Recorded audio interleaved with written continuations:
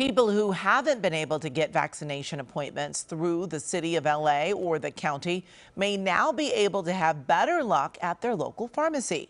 KCAL9's Tina Patel explains how a new program with CVS will work. This CVS in Glendale is one of the locations that will begin offering free COVID vaccinations starting tomorrow. CVS pharmacy technicians have been helping vaccinate people in senior living facilities for the past few months. On Friday, they will begin vaccinating people in their own pharmacies.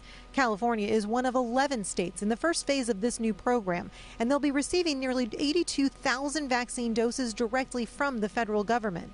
So what do people need to know if they want to get a vaccine?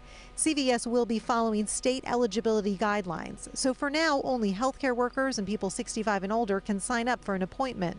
Although the vaccine is being shipped to 100 pharmacies throughout the state, availability will change day to day. So people can't show up at their local pharmacy. They have to log on to the CVS website. When we checked this morning, there was heavy traffic on the site. But eventually we got through and filled out a questionnaire determining eligibility. Then we were asked to put in a city or zip code to see if appointments were available. CVS wants everyone to schedule both their first and second dose of the vaccine a month later. Because vaccine doses are still limited, not everyone who is eligible for an appointment will be able to get one right away. But CVS is hoping that when there are more vaccine doses available, they'll be able to administer 20 to 25 million shots each month. In Glendale, Tina Patel, KCAL9 News.